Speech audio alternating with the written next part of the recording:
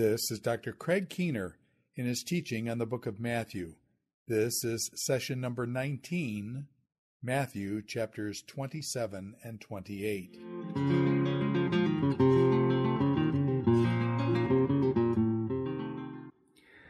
The soldiers had to draft a bystander, Simon of Cyrene, to carry Jesus' cross, at least his horizontal beam, for him.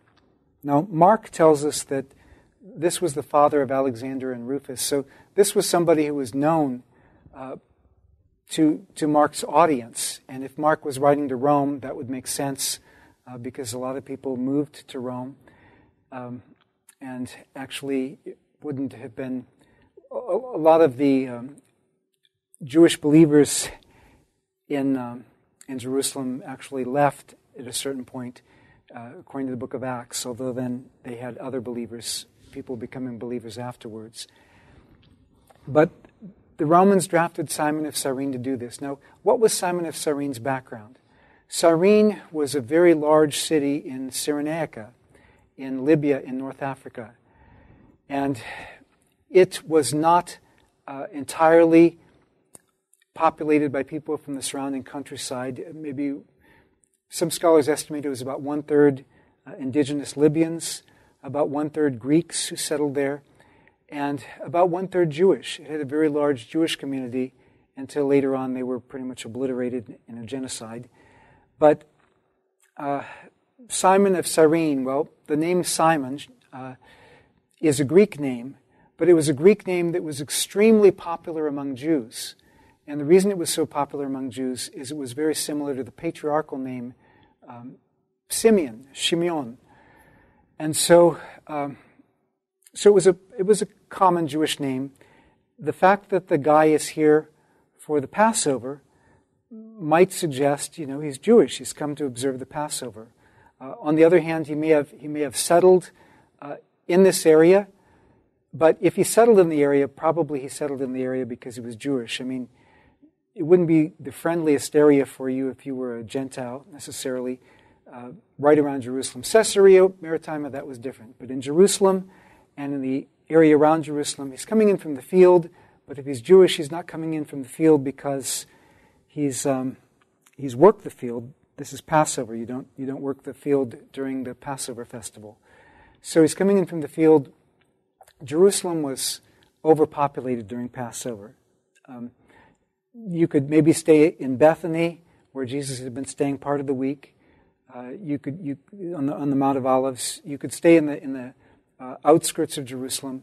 But even though a lot of people were hospitable, some people just would have to set up tents.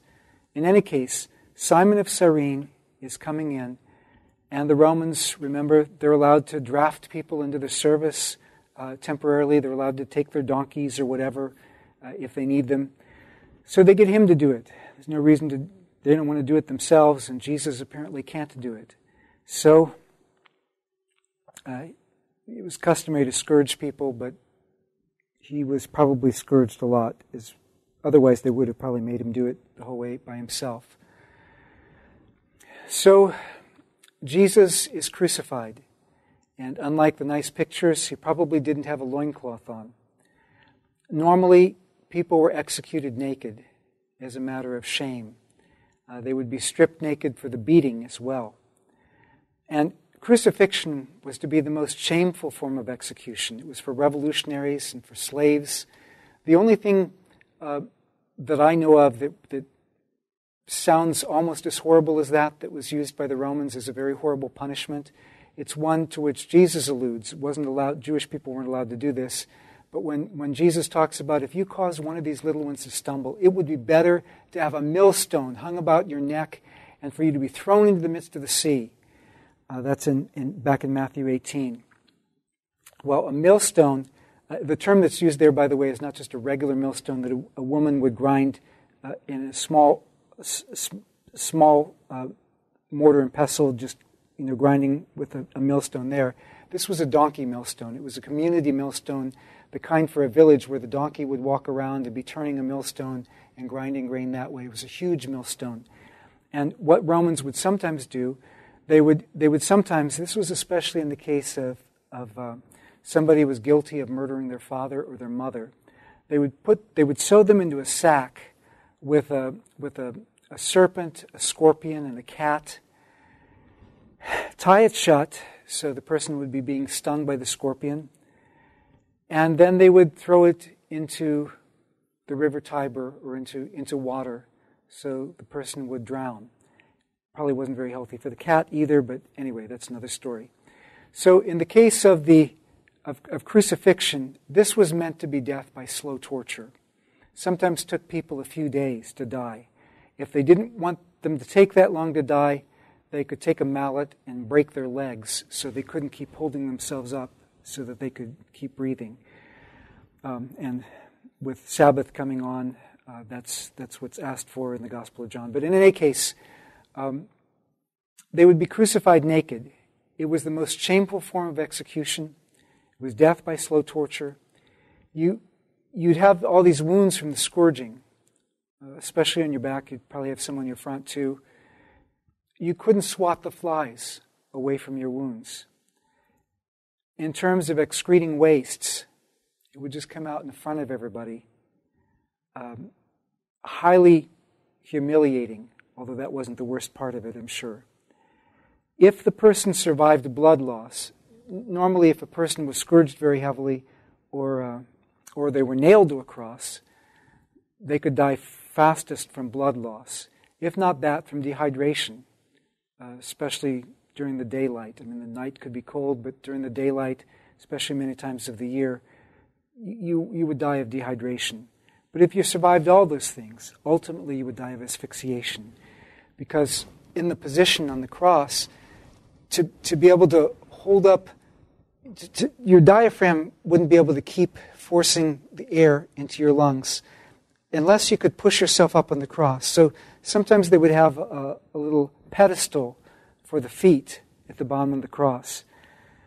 Of course, Jesus' feet were nailed. But, eventually the person would die. And even if they were taken down from the cross, they were often so weakened that they would die. People weren't normally taken down from the cross, but Josephus gets the Romans to take down 3 of his friends when they're crucified. He sees them and he says, "Oh, please take these ones down. These are my friends."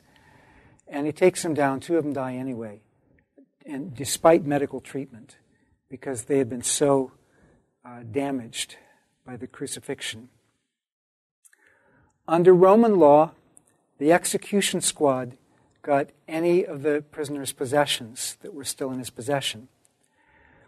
A contubernium was a squad of 8 soldiers. Those were the ones who shared a tent. Normally, just half of them would be sent for work detail like this. So, it may just be 4 of them working at this work detail. And they want to, they can cast lots for his clothing, which, of course, Psalm 69, they cast lots. You could cast lots for the clothing, and soldiers did things like that all the time. We actually know that they played with knuckle bones and things like that at the Fortress Antonia to keep themselves entertained. We found some of the things that they played. But the person would, something that Jesus had was a really nice garment, and dividing it it wouldn't be as good. So they cast lots for that, but the other things they could divide among themselves. The titulus, the title, would list the causa peni. I have had Latin, but please forgive my pronunciation. I do not know how they pronounced it in the 1st century, and I don't know how Latin is properly pronounced now either. But in any case, for those who still use it in certain circles. But in any case, the title often listed the cause of punishment. And in this case, it's King of the Jews. And so they're dividing his garments. Their interest is in other things. There are other people in the other crosses who are being executed. But then they offer him wine mixed with myrrh, according to Mark, or mixed with gall, according to Matthew. Now, myrrh some scholars have argued that when wine was mixed with myrrh, it had a soporific effect. It was a kind of wine that would help deaden the pain. I don't know if that's true or not. There's been a debate about it. But wine in general, Proverbs 31 talks about, give it to somebody who's suffering. It could be used to deaden the pain in general. In this case, Matthew says wine mixed with gall because he doesn't want you to miss the allusion to Psalm 69, one of the Psalms of the righteous sufferer. Psalm 22, Psalm 69. These Psalms talk about a righteous sufferer who's unjustly suffering. Well, if that could apply to a righteous sufferer in general, it applies par excellence to Jesus. And the Gospels sometimes highlight ways that some of the details even of these Psalms were fulfilled in Jesus' case. So they give him this, but Jesus refused to drink painkiller. He came to embrace our pain, so he embraced it in full measure. For the very disciples who abandoned him, who denied him, even betrayed him, Jesus offered his life for us. How great is his love for us. We do read later on in John's Gospel, Jesus says, I thirst, which may also fit one of these Psalms. And they give him some sour wine. This was the kind of wine vinegar that was popular among soldiers and among others, that was like wine vinegar that was very cheap. It was inexpensive, and so it was commonly used. And then he cried out, it is finished, in John's Gospel. Matthew is going to follow, especially what Mark says, but first we're going to talk about the other mockers.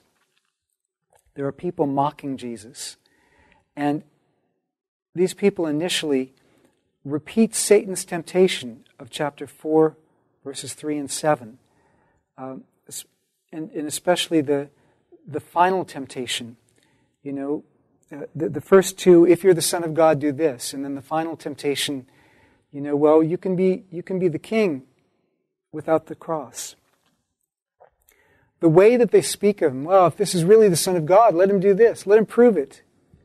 The way they speak of him evokes Wisdom of Solomon 2:18. It was a Hellenistic Jewish work, probably from Alexandria, that had become widely circulated in the first century. For if the righteous person is a son of God, God will help him and deliver him from the hand of those who resist him. But in the Wisdom of Solomon, that's not the author speaking. That's the wicked who want to condemn the righteous to death unjustly who say that. And they say, well, we can, let God deliver him because he claims to be a child of God and to have a good future. So these people were condemned by their own words. Remember what Matthew chapter 12, verse 37 says. By your own words you will be judged, even within the narrative. Their own words are judging them for people like people in Matthew's audience who would be familiar with these kinds of words. And yet there's an irony in it. They say, he said he could save others. Let him save himself. They were right, in a sense. He couldn't save himself if he were to save others. Verse 42. They say,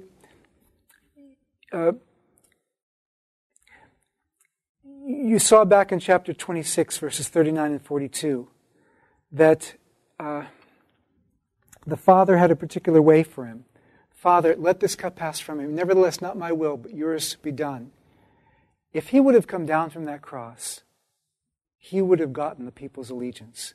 They would have said, whoa, he really is the Son of God. Sorry about all we did. We didn't really mean it. But that wasn't the Father's way for him. And these people, the ones in Jerusalem who said, his blood be on us and on our children, a generation later, that judgment came when Jerusalem was destroyed. He didn't want that to happen. How I wanted to gather you under my wings. we may love other people. We may want them to hear the truth. We may want God to do some dramatic sign that will get their attention. And God does offer some signs. But ultimately, God is not manipulated. And ultimately, sometimes we have to make the choice. We may love these people. We should love these people. God loves these people. God wants us to love these people. But ultimately, submitting to the Father's will is always to be our first choice, because He always knows best. And His plan was ultimately for the good news to go out to all peoples. Jesus models the kind of discipleship here that He tells us to follow. Whoever wishes to save one's life will lose it. 10:39 and 16:25. He told the disciples, and He followed it Himself. And finally He cries out in the language of Psalm 22:1. Eli, Eli, lama sabachthani. It's not very likely that anybody would have invented this. This fits the criterion of embarrassment. Jesus crying out, my God, why have you forsaken me? But it is interesting that Jesus would have known the context of the psalm. My God, why have you forsaken me? But the psalm ends on a note of deliverance. Jesus might be experiencing God-forsakenness. He might be experiencing this sense of abandonment, the sense of alienation that he'd never had to experience before. But Jesus also would know that this cry belonged to a psalm that ended with vindication. But the hearers who aren't followers of Jesus, they don't get it. They think he's calling Elijah. In Mark it's Eloi, Eloi. He puts it in Aramaic. Matthew, he's quoting it in Hebrew, Eli, Eli, my God. And normally you're supposed to pray in Hebrew, certainly a psalm in Hebrew. But Eli, well, that sounds like Eliyahu, Elijah. And there was a strong Jewish tradition that Elijah would come to help rabbis in distress. That he would come to deliver rabbis in distress. And so they're laughing at him. They're mocking him, saying, he thinks he's a rabbi in distress. He thinks Elijah is going to help him now. It reinforces the picture of their folly. You have something similar to that in Acts 17:18, where Paul is speaking to Stoic and Epicurean philosophers. These people are supposed to be so very smart. And Paul has been preaching to them about Jesus and the resurrection. Jesus kai Anastasis. And it says that they thought that he was preaching to them foreign gods, foreign deities, plural, because Anastasis, resurrection, was also a woman's name in Greek. John Chrysostom, one of the early church fathers, pointed this out. And it just reinforces for Luke's audience, boy, these people are supposed to be so smart. When it comes to what really matters, they don't have a clue. They don't understand it. In the same way, these people, it's foolish. And the irony is, Jesus is not really calling Elijah. The irony is that Elijah was Jesus' forerunner in martyrdom. Elijah had already come. The promised prophet, John the Baptist, had been martyred. Well, Jesus dies around 3 p.m., which is close to the time of the evening offering in the temple in Jerusalem. So close to the time when lambs were normally being sacrificed. In John's Gospel, John tweaks some things in a few ways for, especially in the Passion narrative, where the Passion narrative was really well known. People would remember a lot of the details of it. So he tweaks it especially there, so people will get bonus points as they think about what he says. But in John, Jesus is actually being crucified at the time of the the major Passover lamb offering for the people in the temple. Of course, that we have to be careful because that's some later Jewish tradition about exactly when that was. They had to be offering Passover lambs all day long on the day of the Passover, the day before the Passover, because there were a lot of families who needed lambs. But anyway, you have signs at Jesus' death. Signs were expected at the death of the righteous. Some of these signs are not in Mark, some of them are in Mark. But if Mark didn't know the signs, or if Mark de-emphasized some of the signs due to the messianic secret motif, Luke might have omitted them as well, because Luke is mainly following Mark at that point.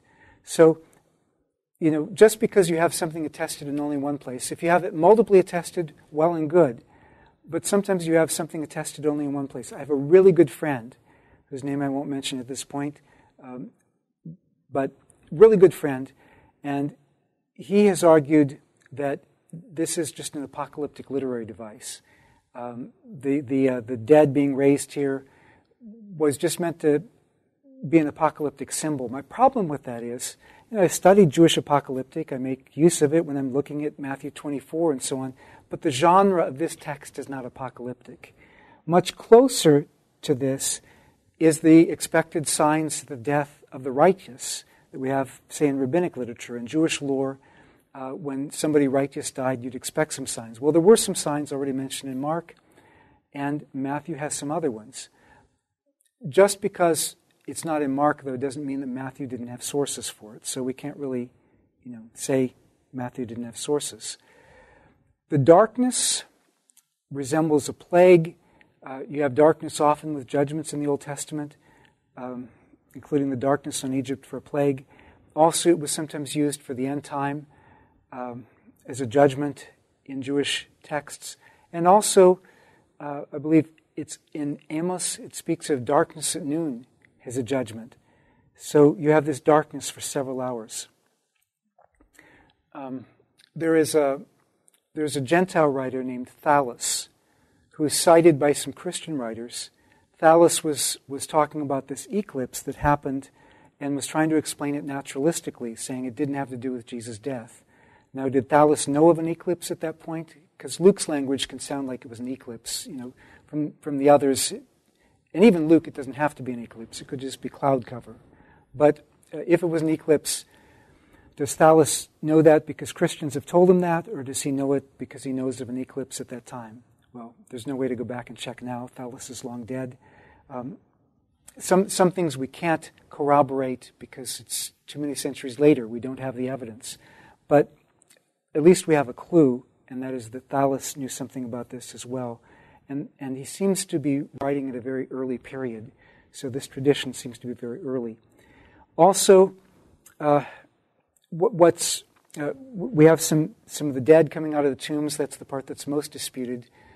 It doesn't mean everybody got raised, but that some people got raised at Jesus' death. What that does show us, certainly theologically, I've just argued that there's no reason to dismiss it. But what that also shows us theologically is that it's Jesus' death that's the basis for our new life. And of course, Jesus' resurrection will be that most.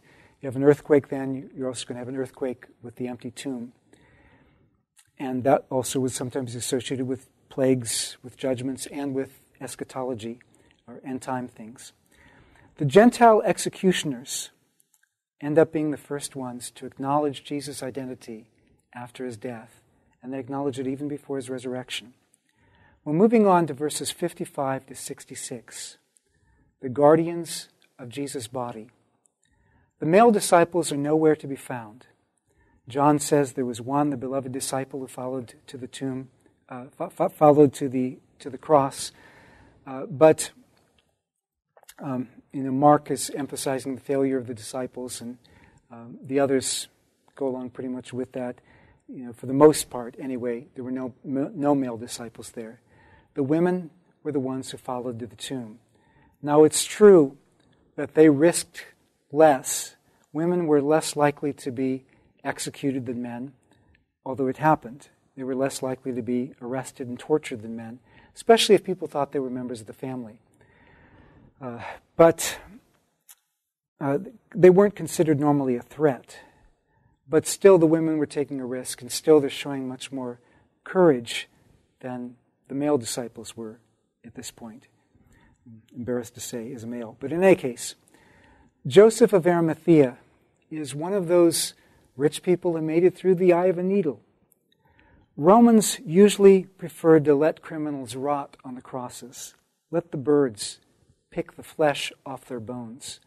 Because if somebody was bad enough to be worth executing by crucifixion, then they were bad enough to refuse to let them be buried, even though in some Gentile tradition, somebody who wasn't buried couldn't enter the underworld. Or if they were mutilated, say the birds pecked them apart, that's the way they entered the underworld. People who died at sea, that was considered a horrible thing because the ghost they thought would just hover above the water. Jewish people didn't have all these views, but Judaism demanded burial. It's commanded in the Torah that you can hang somebody in a tree, but at nightfall you take them down, you bury them. And so even Caesar one time had said that it was considered honorable to grant burial to your enemies. He said, I make war against the living, not against the dead. You can go ahead and take your dead and bury them. But Judaism demanded burial. So it's very unlikely that if Pilate had agreed to what the chief priests brought Jesus to him for, it's very unlikely that if he agreed to that, he wouldn't also agree to the local convention where it's expected that the bodies are to be buried. And Romans sometimes would grant the bodies to family members, especially if Pilate didn't have any stake in this. No pun intended on the crucifixion, but Pilate didn't have any stake in this. Pilate didn't even believe that Jesus was a threat. Pilate probably believed Jesus was just like a sage. In John's Gospel, that becomes even clearer because in John's Gospel, Jesus says, I came to bear witness of the truth. And Pilate says, what is truth? And then he goes out and says, I don't find any fault in him. Well, Jesus claims to be a king, but he says, my kingdom is not of this world. I came to bear witness of the truth. Romans were aware of cynic philosophers who, like a lot of other philosophers, thought that they reigned as kings. But they didn't mean it politically. They often meant that they were wiser than kings and they ought to reign politically. But everybody knew that cynics were harmless. They were apolitical.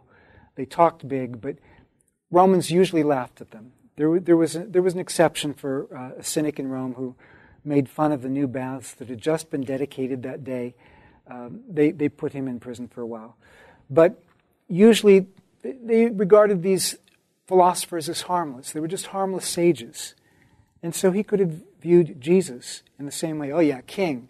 But this is a king of a different kind. It's not a practical king. This is just a harmless sage. So he would have reason to hand over the body. But Joseph of Arimathea wouldn't have reason yet to know that. This was a scary thing for Joseph to ask for the body, because he could be identifying himself with the condemned. And he himself could be charged with les majestas. That is, he could be charged with high treason against the majesty of the emperor.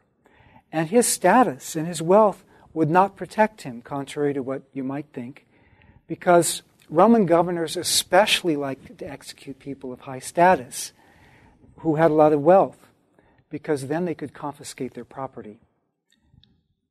And Pilate could have done that to Joseph of Arimathea. Joseph courageously asks for the body, even while the male disciples who've seen Jesus' miracles, who've followed him for years, who've heard what Jesus said, that he was going to die and rise again. Well, yeah, we all believe that there's going to be a resurrection at the end of the age, right? That was a common Jewish belief. His disciples believed that anyway. But his disciples didn't get it, and it was mixed with too many other things. So they were very discouraged. Their faith was shattered. They were in hiding. Joseph of Arimathea has to come forward at this point. Now, something interesting here is the tombs in this area belonged to people with substance. The early Christians seem to have preserved the accurate site. This is not the... you read about Gordon's Calvary and the Garden Tomb and all that. That's not an accurate site. That was made up in the 19th century by someone well-meaning but using typology, trying to figure out, and also the shape of a skull. The place of a skull may have been named that not because it was shaped like a skull. It may have been named that because there were skulls there because people were executed there. Also, the shape, the contour of the terrain has changed a lot in Jerusalem since the first century. Not only is the place where we believe Jesus really was executed, there's a rock quarry there, but also a lot of the terrain of the city was changed as they were throwing down the temple, filling in a valley, and so on. But early Christians probably did preserve the accurate site. Remember, there's a Jerusalem church that is there, up until the year 70. There are Christians there, followers of Jesus there. And the site of the Holy Sepulchre is, whether it's exactly that tomb, it's very close to that site. The tradition was preserved from very early, and one of the considerations in support of that is that archaeology shows that although this was inside the city walls by the year 44, it was outside the walls in the year 30. People were to be executed and buried outside cities. That was certainly a Jewish custom, but Romans believed in it too. Normally, you execute a person and bury them outside the city walls. Well, it's inside Jerusalem city walls now. What does that mean? The walls of Jerusalem were expanded by Herod Agrippa I. And Herod Agrippa I died in the year 44. So this tradition, nobody's going to make up a tradition that this is the site of Jesus' burial inside the city walls, where everybody knew you died and buried outside the city walls. And it's even stated in the New Testament outside the city walls. Nobody's going to make up a tradition about being buried in a place that's known to be inside the city walls. So this tradition has to go back before the year 44, which means it goes back to within 14 years of Jesus' death and resurrection. This is some very early evidence. So whatever other sites, I mentioned earlier the gate that is the needle's eye or something like that, whatever else may be later, the Holy Sepulchre probably preserves the right site. Probably the Nativity Cave in Bethlehem and some other sites do as well, but this one is very, very strong evidence. Jesus' resurrection. We don't have any valid parallels to it. There was no expectation of it. When Gentiles talked about dying and rising gods, which sometimes became more popular later, but there were some ideas of dying and rising gods. But what they were talking about was seasonal revivification. Somebody coming back from the underworld every spring as fertility returned to the earth. That's usually what you have in the Gentile myths. You don't have the idea of somebody bodily coming back to life. In fact, that was a horrid notion of the Greeks. They thought of, like a corpse coming back, a scary corpse coming back, if they thought of anybody coming back from the dead. They didn't like that idea. But the idea of a bodily resurrection goes back to Daniel chapter 12 and verse 2. And it was a Jewish concept. Jewish people expected the resurrection of the body. Different ideas about what that would look like, how the body would be transformed, or so on. But it was a corporeal existence. It wasn't just a spirit floating around. The disciples never would have been persecuted for saying they saw a ghost. Lots of people believed in ghosts, especially Gentiles. So no persecution for that. But some Jewish people believed in it too, even though it was inconsistent with their beliefs. We don't have this idea of bodily resurrection among Gentiles. And this, again, clearly originated in Jerusalem. It clearly originated with the first disciples. It clearly originated very early. 1 Corinthians 15, Paul says, I pass on to you the tradition that I received. about all these people who saw Jesus alive from the dead, it goes back very early. And as far as an empty tomb, well, when Jewish people spoke of a resurrection, it wasn't something that left a corpse behind. So Paul doesn't have to mention the empty tomb. He's mentioned the burial. You can figure out what happened. So Paul mentions hundreds of witnesses. He says there are 500 witnesses. Most are still alive to this day. You can check it out if you want to. Sometimes you have multiple witnesses on one occasion. It talks about multiple times that Jesus appeared. This doesn't fit anything we know about psychological apparitions. You don't have multiple people having the same vision at the same time, normally, if it's just a hallucination. You don't normally have hallucinations also with multiple senses. And the odds against this being just hallucination are incredible. But here we have all these people, the credibility, they were prepared to die for their testimony. I mean, you have something like the Book of Mormon. Some of the original witnesses to Joseph's plates for the revelation, golden plates. Some of them later denied their faith. You have Charles Colson, who was involved in a scandal, a Watergate scandal here in the United States. He said, we were all so loyal to Richard Nixon. We would have died for him, we thought. But the moment one person accepted a plea bargain and said, no, I'll tell you what really happened, the rest of us, he said, we all scrambled to save our necks and get our own sentence down as little as possible. People don't ordinarily die for something that they know to be a lie, especially a lot of people in collusion who all are claiming to be witnesses to something. These people all claim to be witnesses, presumably because they were witnesses. Also, the Gospels mention women as the first witnesses. And that is something that you wouldn't expect them to make up, because under Jewish law, the witness of a woman wasn't worth very much. And this is not my view, I'm just saying what the view was under law. Some even said the witness of a woman was equal to that of a thief. The witness of 100 women was equal to that of one man. Although women's testimony could be accepted under certain circumstances, like if you didn't have any men available. But here we have men available too. Roman law also, the witness of a woman was not very highly regarded. Josephus says that the witness of a woman should not be accepted because of the levity and temerity of their gender.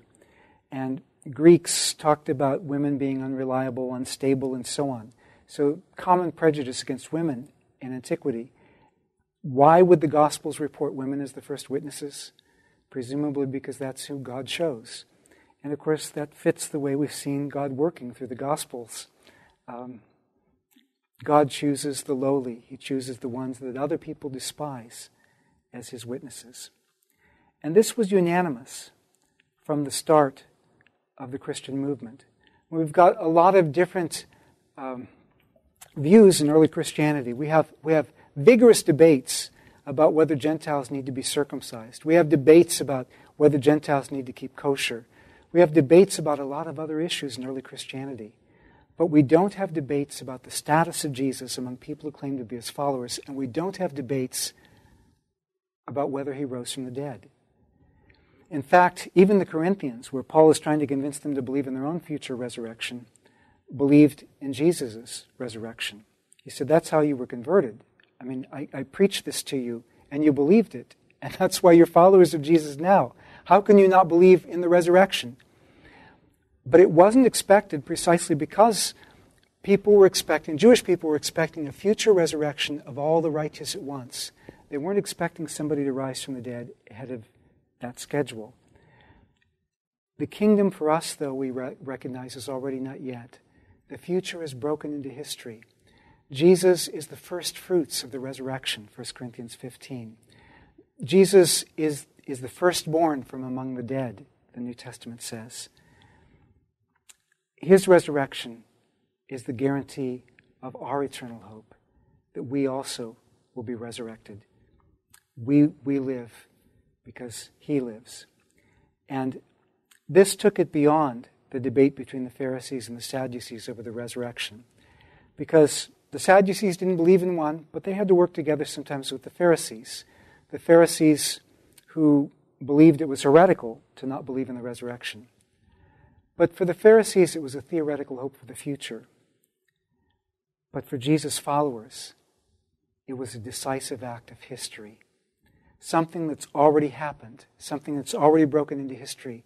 God has proved His faithfulness. God has vindicated His Son, Jesus, and our resurrection is guaranteed because the resurrection has already begun. And that's why in Acts 4:4, the Sadducees, they're really upset because here's Peter and John preaching, you executed the Messiah. But it says in Acts 4:4, they're also upset because they were preaching in Jesus the resurrection from the dead. The resurrection was a certain fact. Chapter 28, I already talked about the Great Commission at the very beginning, the climax pulling together many of the motifs. But here in the narrative, we also see something very striking. We see three different reports, in a sense. The Great Commission summons us to proclaim the good news that Jesus is risen. But there are two examples given before, a positive example and a negative example. In chapter 28, verses 1 through 10, the women at the tomb become the first witnesses of the resurrection. In fact, they're commissioned twice. They get it from the angel, they get it from Jesus. They are to let the male disciples know the good news that Jesus has risen from the dead. And then we have the report of the guards, 28:11 through 15. Well, stationing guards at a tomb to make sure that the body isn't stolen, nothing happens, nothing goes wrong. The guards give a report that's not plausible. They say, well, the body was stolen. How do you know the body was stolen? Well, we saw the body stolen. So, wait a minute. You're the guards. You're supposed to keep the body from being stolen, but you're there watching as the body is stolen. None of you are injured. You don't risk your lives to carry out your commission. So your report really isn't plausible. And yet, that's probably the very report that the guards circulated, because Matthew has no reason to make up a report that wasn't in circulation and say, well, this is the alternative view. This is what people were saying. People were saying the disciples stole the body.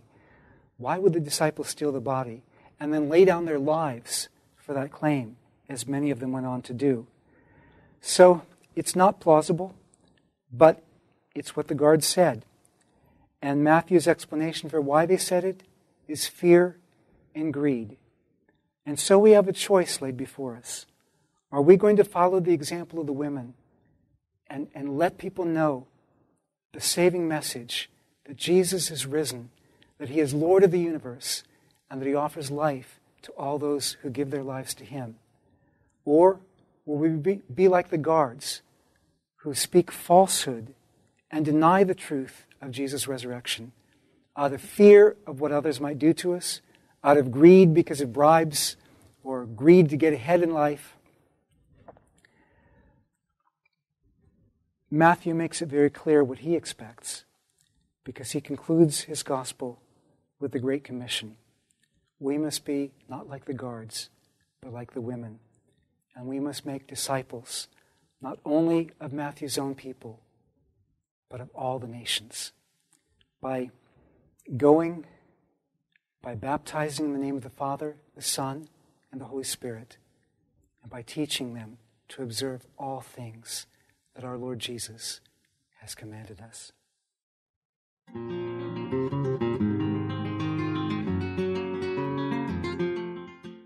This is Dr. Craig Keener in his teaching on the book of Matthew.